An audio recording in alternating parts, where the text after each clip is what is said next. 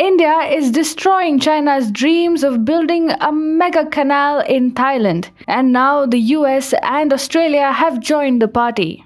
China and its authoritarian leader Xi Jinping must be seething through their teeth as news reports have come out suggesting that India, Australia and the US, three of the four integral members of the Quad, have shown the desire to invest in the canal project, which is being actively entertained by the Thailand government as a viable alternative after China's proposal for the same was shelved.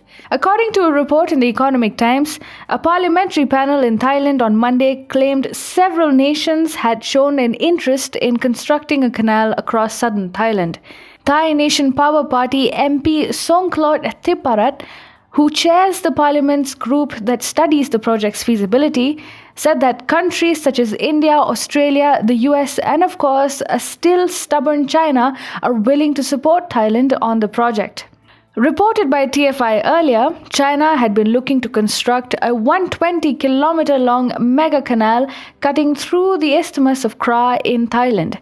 This could have ostensibly helped Beijing in solving the Malacca dilemma, as it would have opened the South China Sea to the Indian Ocean by passing the Strait of Malacca. However, the Thailand government, after facing flack from the public for even entertaining the thought of allowing China to encroach its sovereign boundaries, had eventually clipped the wings of the plan. A Bloomberg report suggested that Thailand was instead looking to construct a land passageway bypassing the Strait of Malacca, effectively scrapping the Kra Canal project. The Strait of Malacca is a major bottleneck in China's global ambitions. 80% of China's oil supplies pass through the Malacca Strait, apart from forming its trade routes to the Middle East and Europe. But India's geographical position is such that it can easily block the western side of the Strait of Malacca. A key reason why China has not been able to grow too powerful as a navy is the looming threat that the democratic and fair powers like India, Australia and other Southeast Asian nations are well positioned to cut off Chinese supply lines in the event of a major military confrontation by creating a blockade around the Strait of Malacca. However, if a trustworthy nation like India was to be on board to construct the canal, the deal could be mutually profitable for both the countries and, in turn, the New World Order. Therefore, the renewed interest from the Thai side is being seen as an indication that apart from China, Prime Minister Prayut Chan-o-cha is willing to go with any other country. The Quad has sensed this as an opportunity to exercise more influence in the region and hence has taken the road less traveled.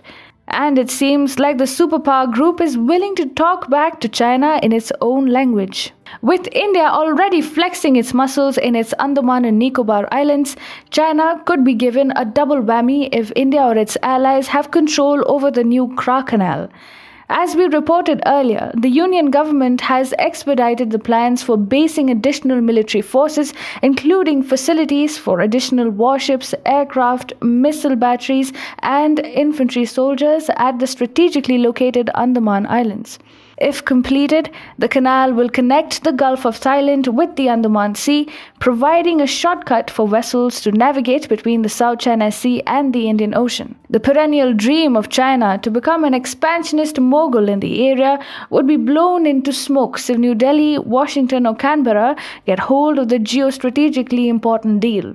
Therefore, within a matter of months, China's glee has been turned into sorrow.